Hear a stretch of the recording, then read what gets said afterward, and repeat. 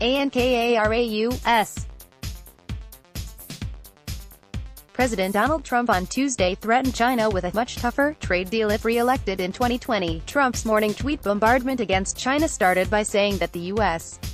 is doing very well in negotiations with China and continued by saying that the officials in the Asian nation prefer a Democrat win in 2020, so they could continue their practice of rip-off USA.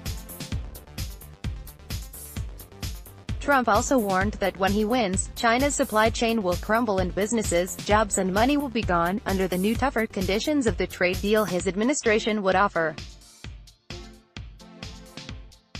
China was not the only target of the morning wrath of the U.S. president.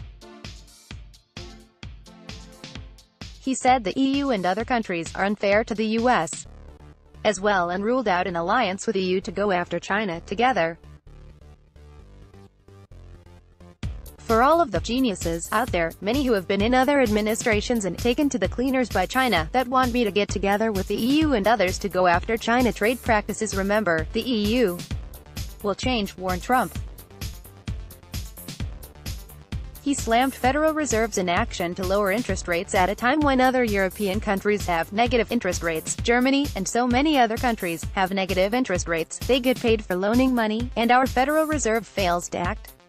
Remember, these are also our weak currency competitors, Trump said. Anadolu Agency website contains only a portion of the news stories offered to subscribers in the AA News Broadcasting System, CAS, and in summarized form. Please contact us for subscription options. Let's block ads. Why?